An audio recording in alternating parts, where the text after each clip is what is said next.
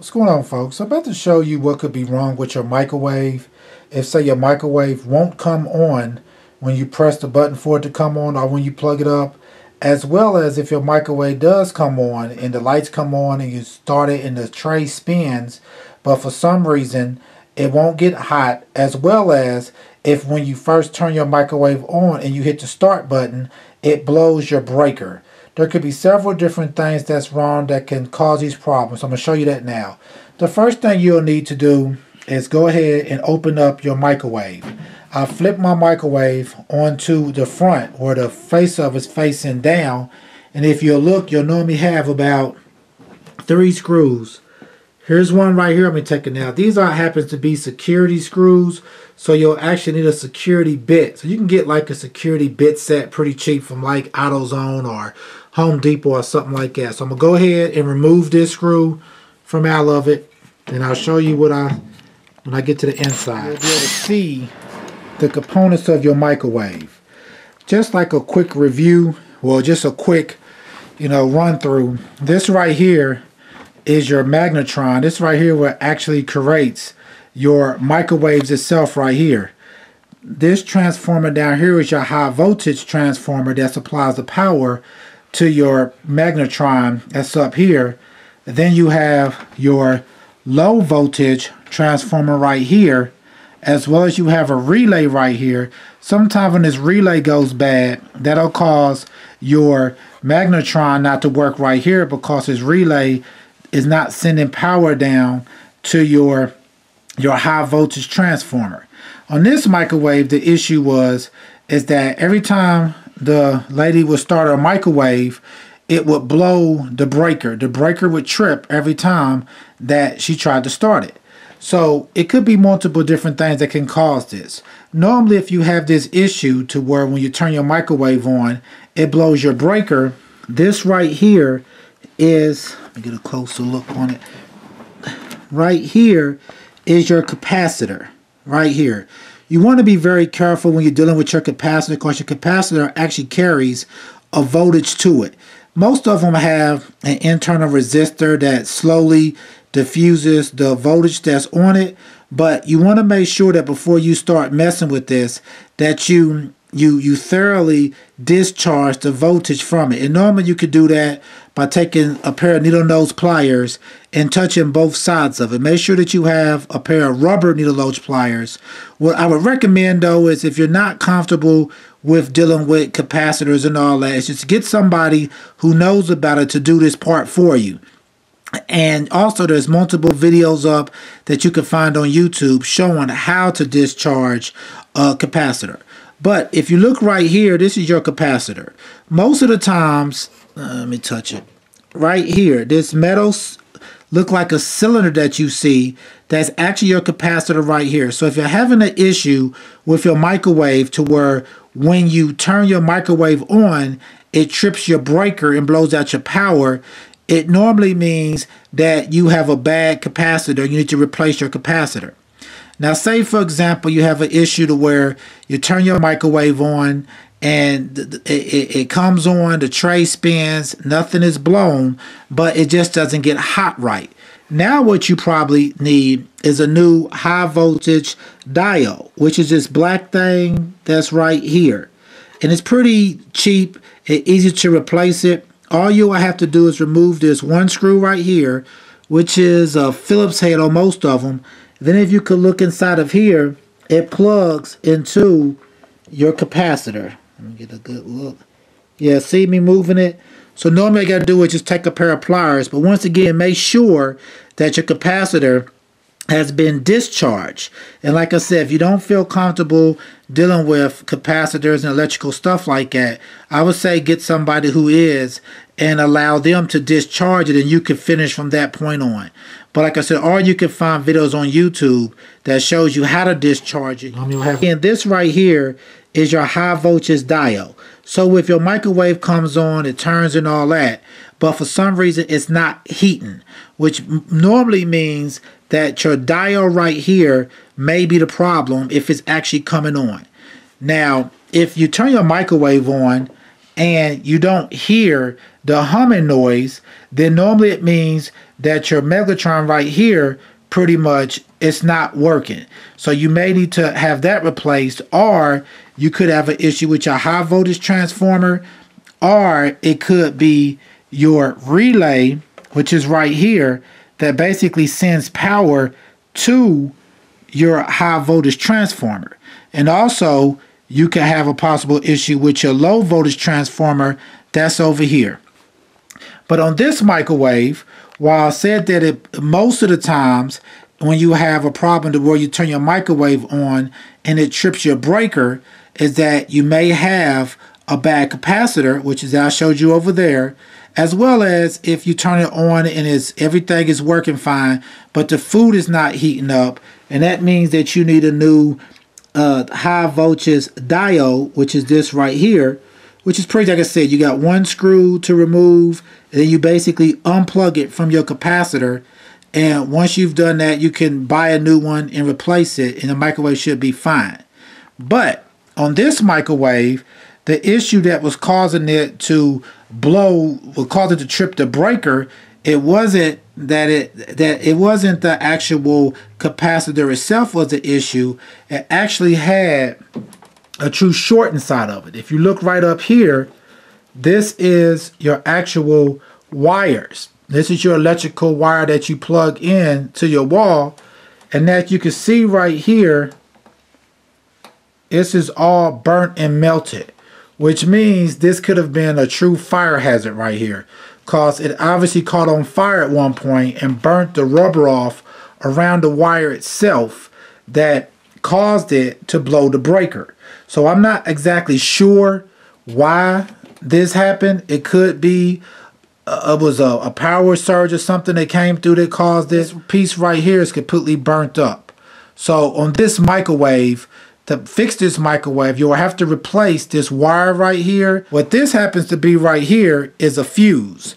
So say, for example, your microwave won't come on at all, and you've already checked the outlet to make sure that your outlet was good and all that, but yet the microwave gets no power. You actually have a fuse that's located right inside of here that could be bad. Pop this open. Yeah, normally it just pops open like that, and right inside of there you'll see it has a fuse in there. So sometimes just over time of using your microwave, this fuse right here could go bad. It may need to be replaced. But on this one, the fuse is not bad, because the microwave would pop on, it would just trip the breaker. And then once you turn the breaker back on, sometimes the microwave would work and sometimes it would trip the breaker again. But like I said, on this one, it happens to be burnt up here. It's actually a short that something caused it to catch on fire to burn the red wire is burnt up, which really could have caused a house fire or something like that. But if, say, this wasn't the case right here and this was fine and you got no power to your microwave, and then you may want to come right here and check this fuse right here. This fuse right here may be blown, and that could cause your microwave to get no power. So what I would say is go ahead and replace that fuse right here. It's pretty simple. All you gotta do is just take like a flathead screwdriver or something and pop it out, and then disconnect your two ends from the fuse itself. And once you disconnect those two ends, you'll be able to replace it. I'm gonna show you that. Alright, as you can see now, I removed the holder case that the fuse goes into. So you can see now I have the fuse right here. So basically what you need to do is disconnect. You would have to disconnect these two lines right here that go to this fuse to basically replace that fuse. But like I said, on this one, it's burnt up right here. So this whole red wire will need to be replaced. You can disconnect the red side from right here where it goes onto this fuse at. But you also have the white side, because you need to replace this whole piece right here. Unless you're going to try to, twist in. Actually, I don't know if you can do that or not. But I would just say you should replace this whole plastic piece by unplugging it from here and replacing it, because it could be damaged or melted all the way up inside the housing of this, which it looks like it may be.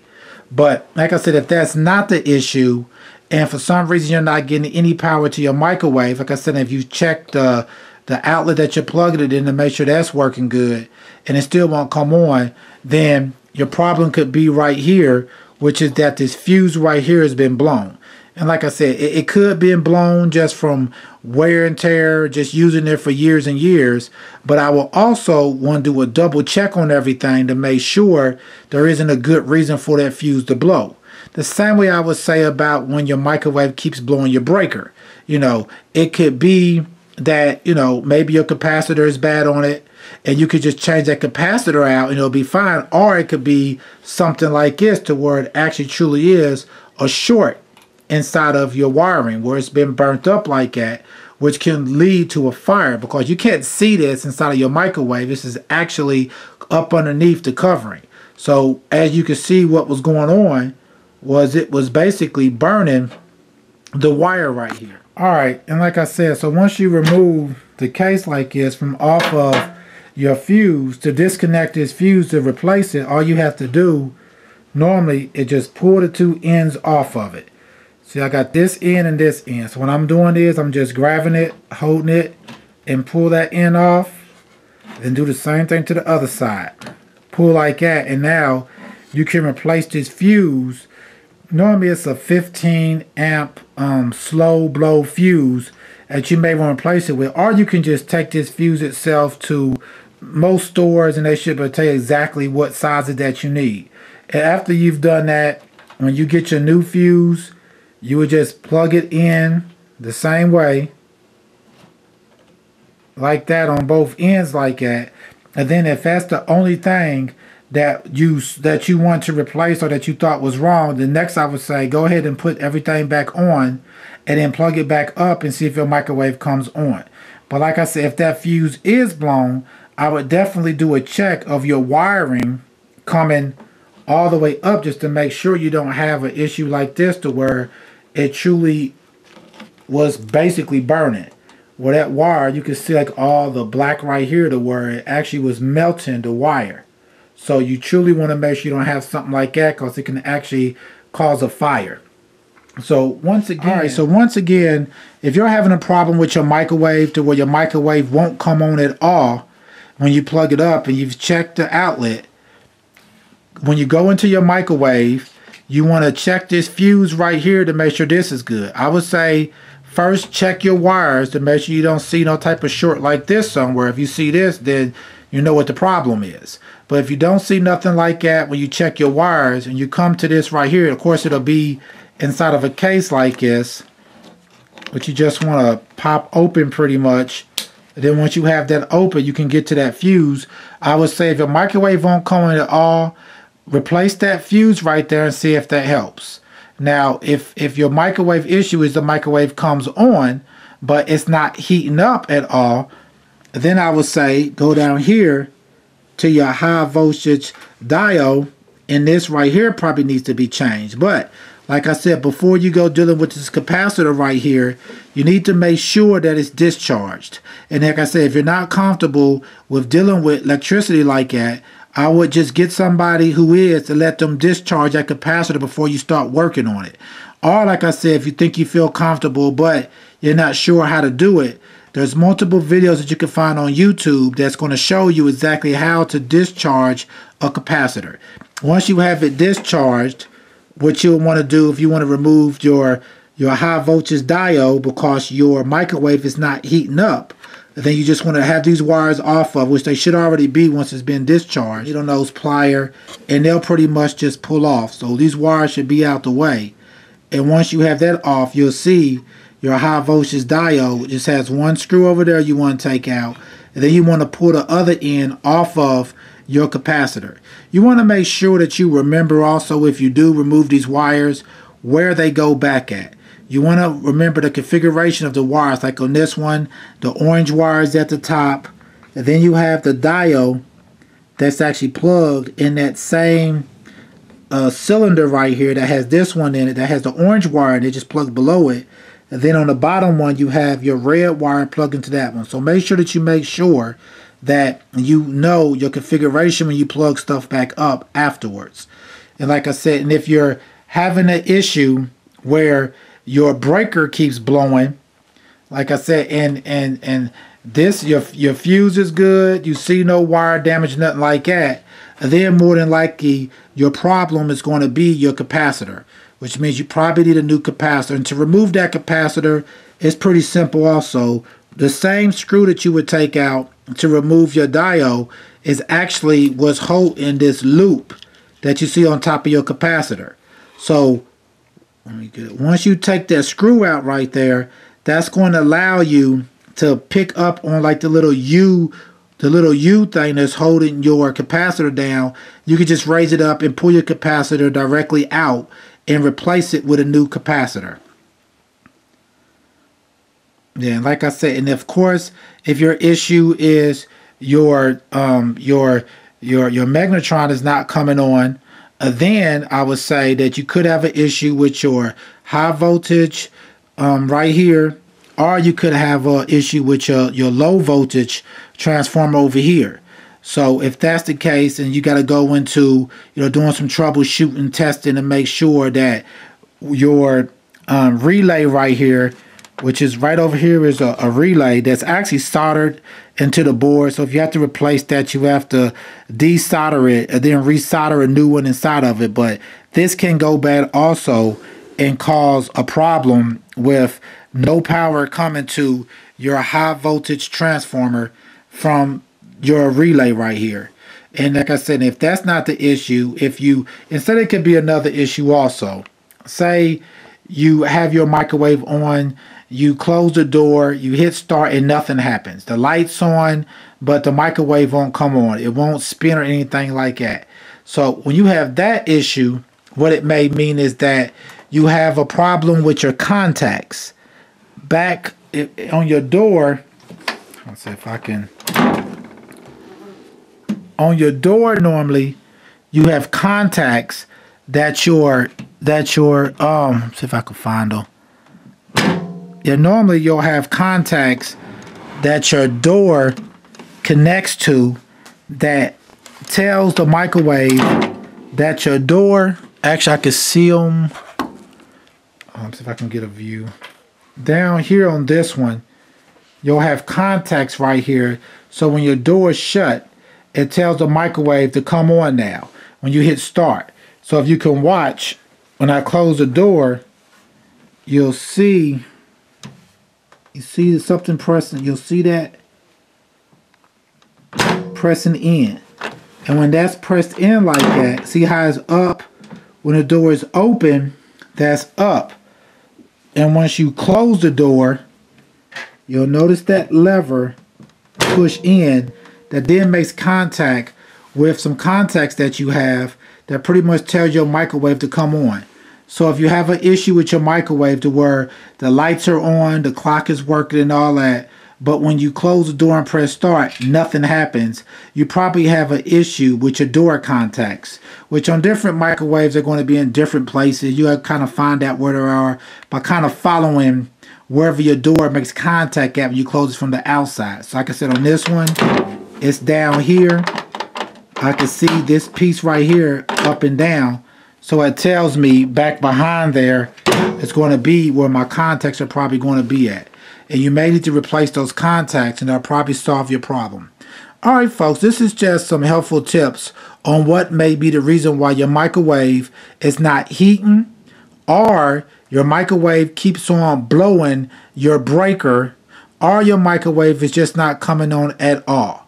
So like I said, most importantly is to always be safe and to make sure before you deal with your capacitor that the capacitor has been discharged and it doesn't carry a charge to it, because the charge in there can be very harmful, possibly even deadly, if it was to shock you.